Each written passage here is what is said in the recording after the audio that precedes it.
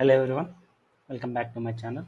In today's video, we'll talk about jOOQ. What is jOOQ and where to use the jOOQ, why we need to use this jOOQ. Without further delay, let's get started. So jOOQ is nothing but Java Object Oriented Query.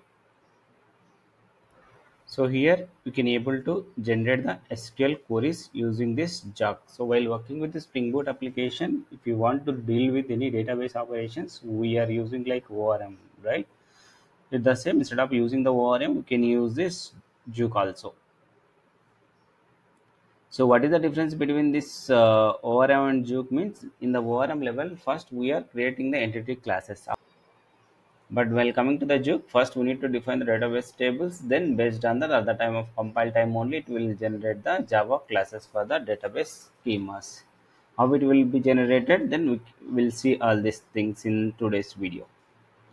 And what are the advantages we'll get in the jOOQ means? jOOQ is nothing but a type shape SQL. So SQL can generate it based on the Java code. And so you can use the complex SQLs. So okay, it will support like joins. Also, it will support any kind of SQL query you can write using this type safety. But if you are using the ORM, so joins will be not supported, right? So there is a limited control on the SQL using this ORM. So there is a code generator in the jOOQ level, so you can use that generator. So for that one, we need to add the configurations in the form.xml file to generate those classes. jOOQ only runs on the queries. What are the queries you are written into the code level? So there is no hidden lazy loading, and there is no session management. There is no proxies like Hibernate or JPA. Okay. So let's see how to create the Spring Boot application using this jOOQ now.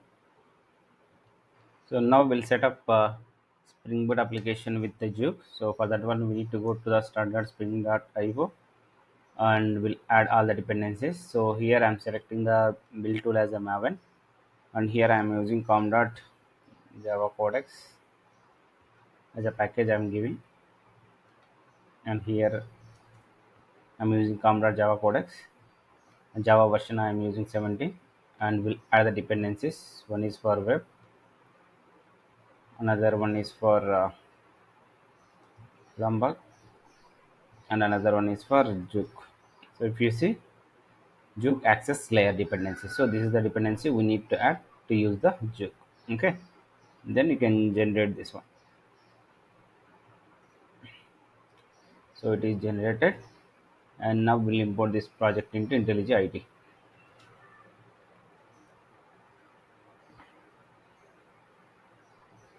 Now I have imported this jOOQ project into the IntelliJ IDE, and if you see the form.xml file, so here is we are using dependencies like jOOQ, and another one is web, and another one is for database dependency. I am using MySQL connector. Okay, this is for database related dependency. Okay, and there is a one more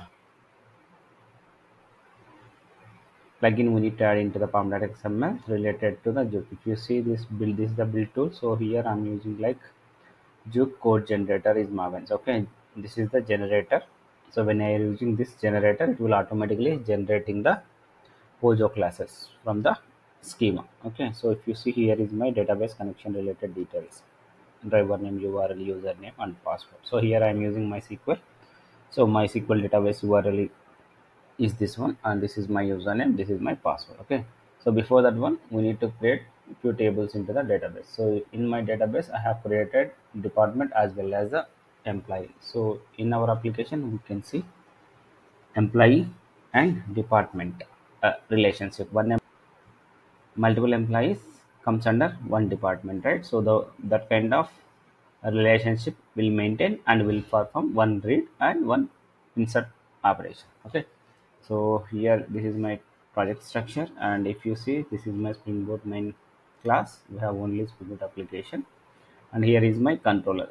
Already we know how to create the controller and all. So this is my basic controller. So here I'm having only one post mapping using insert employees, another one is get mapping using get all employees. Okay, so here I'm having the service class. So this is the service class. We'll play the major role into the jOOQ. Okay, so here if you see we are using DSL context. So if you want to perform any kind of insertion, or if you want to perform any kind of read operations, all the operations you can perform using this DSL context. Okay, so first we can see the insertion. So here this insertion employee method will call from the controller, and if you see this SQL query like dsl dot insert into, so here is my POJO classes like employee, and I'm setting the employee name as well as the employee ID along with department ID. So here I'm using the execute method, so it will insert the data into the database. Another one is get all employees, so it will retrieve all the employees available in the database.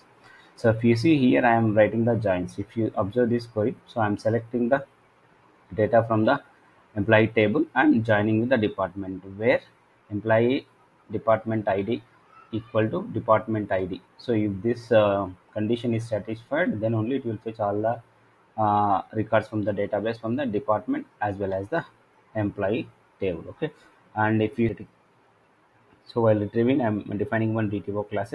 This is for employee class. This is the integer ID and string as an employee ID, employee name, and this is the department. If you observe, this department is coming from the POJO. So how to generate this POJO?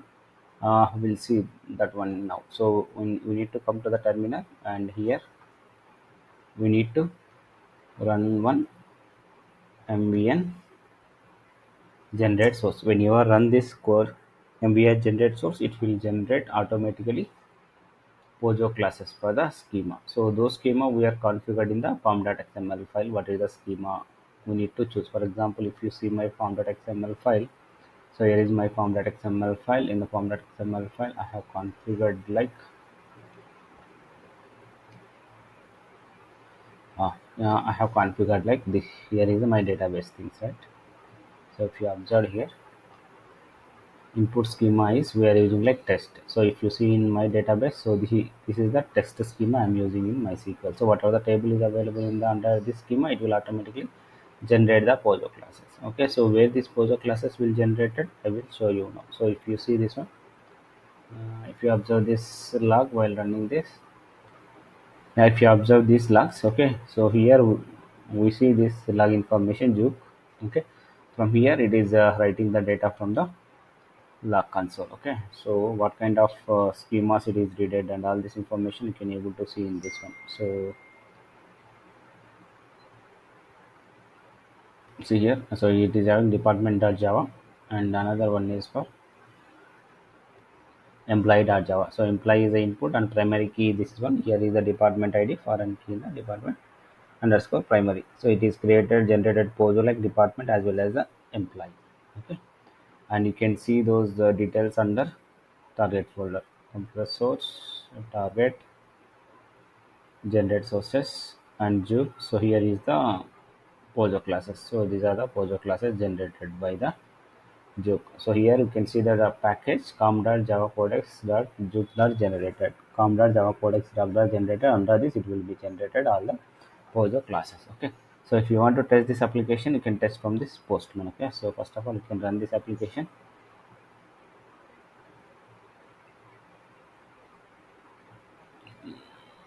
So application is started.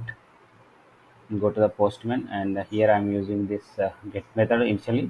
So already I have some data in the employee table, so I can perform this get operation. Then so it is written 200, and you can see the data from the table. It is written in the data. Okay, so if you want to insert the data, you can go with the post and you can add some data. So here I'm using like Java Codex, and this is the employee class as well as the department, right? So this is the employee details, and this here is the department table related information, right? So if you observe our controller class, this controller class is expecting employee d2 as a input. So this is the controller class. So in the controller class, here is a post mapping, so it is expecting employee d2 as a input. If you open this employee d2 class,